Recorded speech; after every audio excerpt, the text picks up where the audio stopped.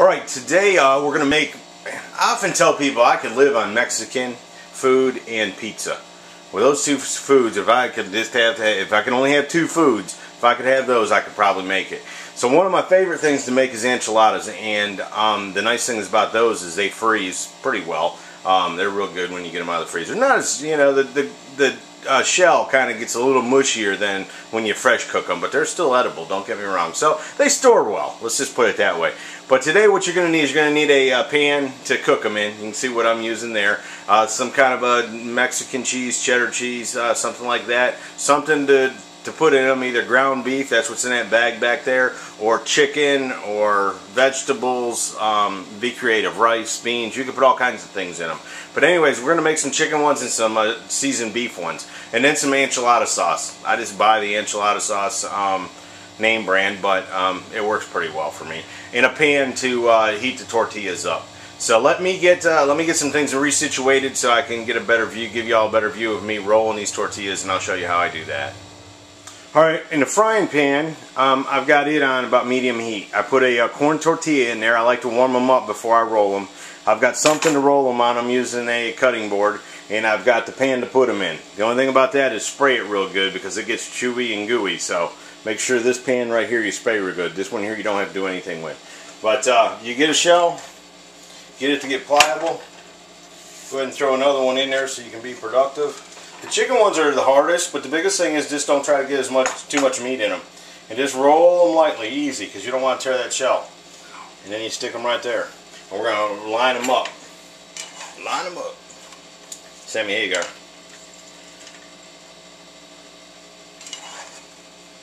Like I say, you just want to get a little bit of heat into them. Got some seasoned beef. We're going to do these. Beef ones are easy. I mean, they're, you know, the chicken, the other part of the chicken is to cut your chicken up fine. You know, pull it apart, shred it fine. So, just be gentle sticking them in there.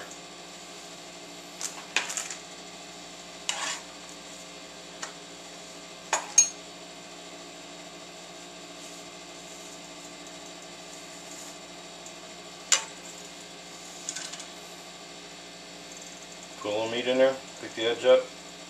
Like I say, just don't roll them tight, because that is what makes them come apart.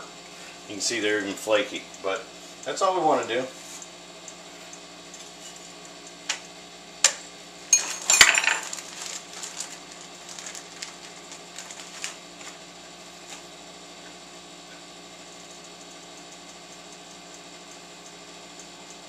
There you go. Let me get the rest of these rolled up and readjust the camera so I can give you a better view. I'll show you how we finish them up. We'll put them in the oven, pull them out, and boy are they going to be good. Alright, there you go. You see how I got them rolled, and I laid them in this way and this way. And actually I've even seen when Mom and Dad made them a long time ago, if they had a couple extra, they'd stack them on top. I'd rather have them all flat, that way they all get the same amount of sauce and cheese. But what we're going to add now is we're going to add the enchilada sauce to it. Just run this over there. Boy, that's good.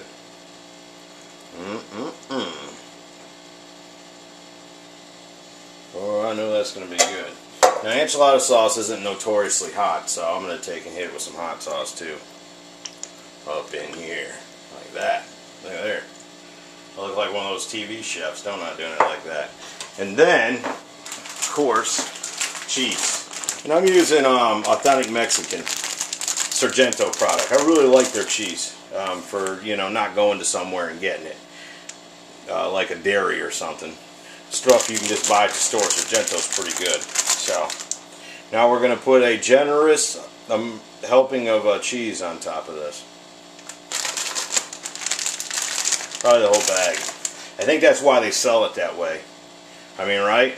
You bought a bag, you must have to use a bag. So we're going to put the whole bag on here. If I knew how to make cheese, I'd save myself some money. It's going to be worth it in the end, though, folks. You wait to see this. Alright, that's how you do it. Let me get it in the oven, get it baked up, and then when I pull it out, I'll show you what I got. Alright, I cooked that at 350 for just short of an hour, 55 minutes, something like that. So, 45 minutes to an hour. Let's peel this off and see what we get. Be careful, it's going to be steamy. I also wanted to show you, because I didn't tell you last time, Put tinfoil, cover it in tinfoil when you cook it. Woo-wee! Will you look at that? Well, there you go, folks. Not to run you off or anything, but man, that looks good. It's time for me to eat. And you know, and I'm gonna get in there. I'm gonna dig them out right here. It's not pretty. It's like getting you that first piece of pie out of there. So, there you go. Hope you try them. Good luck. You remember, you don't have to be a king to eat like one. I prove it, and I sure appreciate you watching Scotty D TV. Thank you so much. Have a good night.